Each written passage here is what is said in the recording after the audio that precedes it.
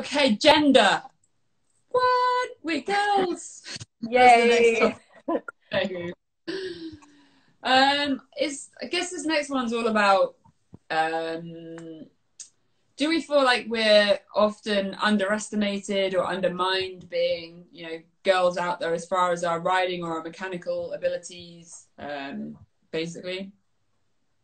Do you want to 100%? Yeah, of course. It's like anything in a sport where it's male dominated, it's going to be weird to see women out there doing it. And I think a lot of people underestimate us.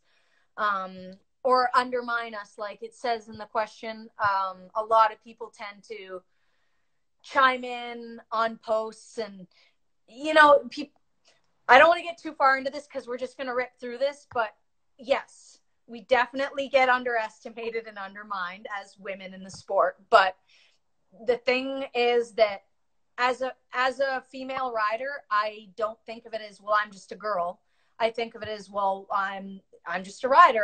I'm just like anyone else. I may have a slight disadvantage because of my size, but the only thing holding me back is just extra practice.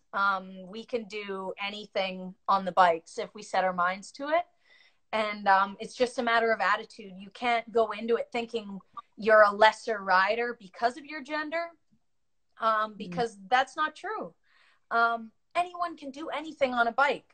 Look at Laia Sands. She's incredible. She kicks the crap out of so many male riders out there. And it's just, it's your attitude, your energy, and your dedication. How much time are you willing to put in? And where do you see yourself ending up? If you see yourself always being second best, it's not your gender holding you back. It's your attitude. So that's always kind of been my outlook. I've always just been right in there with the boys, whether it's riding or snowboarding or whatever it is I'm doing. I'm an electrician, right? So I'm always kind of jumping into a male dominated everything. But humans are humans. We're all capable. I just try to ignore the people who undermine me or you know, try to give me extra help or whatever, act like I can't do it. I just ignore those people. Yeah, I love that.